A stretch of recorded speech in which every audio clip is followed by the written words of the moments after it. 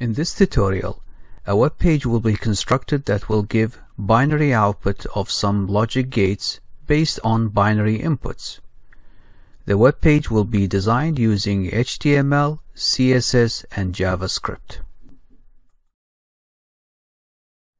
Inside Visual Studio Code, we create HTML file called logic gates.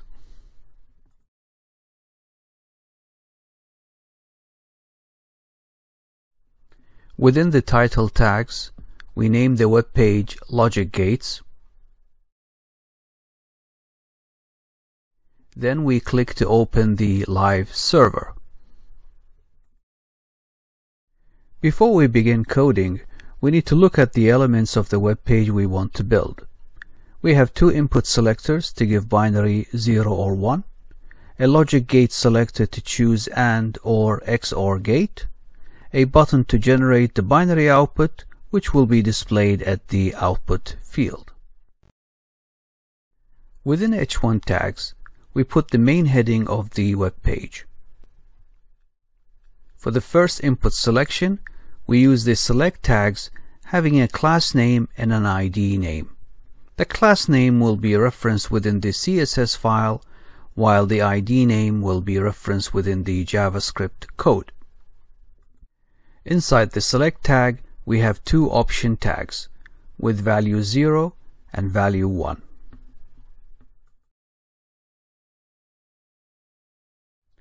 We add another select tag for the second input selection.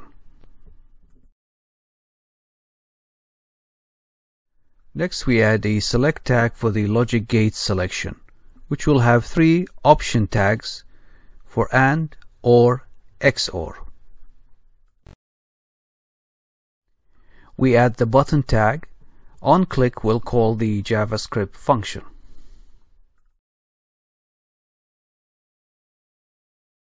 Finally, we use the input tag so that the output can be displayed on it. Now we've finished the HTML coding. We need to write the JavaScript code, so we need to create a JavaScript file. Using the script tag, we link the JavaScript file with the HTML file. Inside the JavaScript file, we define the function getOutput. And then using the getElementById, we get three values from the three select tags. Using a switch statement, we compute the output logic based on the selected logic gate. Finally, by using getElementById, we return the output value to the input tag. Now we test the logic gates web page by applying different inputs and verifying that the output is correct.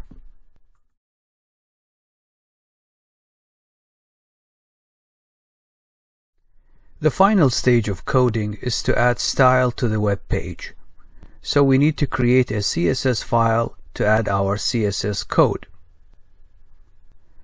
We then link the CSS file to the HTML file by using the link tag.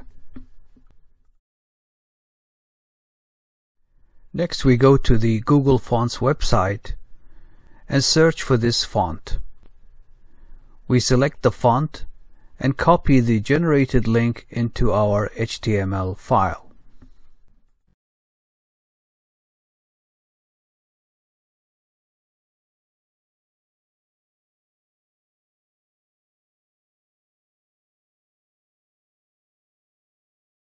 Inside the CSS file, we add our CSS code and get a stylish look to the web page.